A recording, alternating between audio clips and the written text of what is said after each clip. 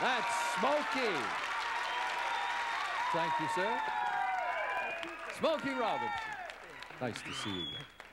You know what I love about you? I said some of it over there. You know I'm a fan, but a lot of people don't know out there. They don't know you are a vice president, an executive. Do you have a desk? I have a desk, right? And secretaries and typewriters and all that stuff. But you don't stop working. What ails you? I mean, you've produced, you're scoring movies, you're constantly working. Are you not a well man? Do you just like work?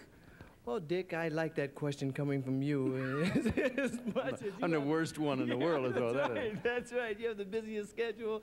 You are busier than the men's room at halftime. And that's busy.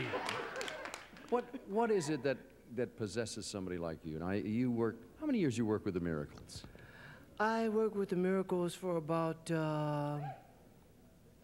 17 years. And then you changed and went off on your own. My first question was going to be, how long ago was it you recorded that song? And then I flashed on, you never recorded that song. That's right. That song was originally, I recorded that song on The Temptations, and it was probably about 1965 or...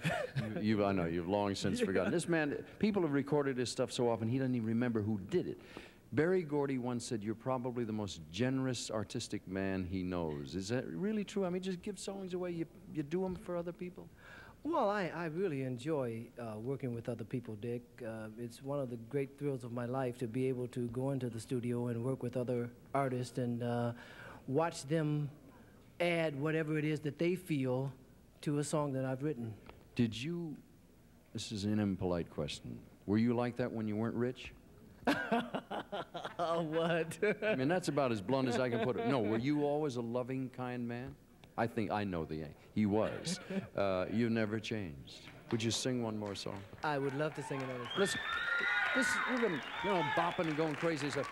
Will you give me a ballad? Let me hear those distinguished trademark vocal chords. All righty, you got it. Thank you. What's the song? This is called Cruisin', and it's my latest single. Ladies and gentlemen, Mr. Smokey Robinson.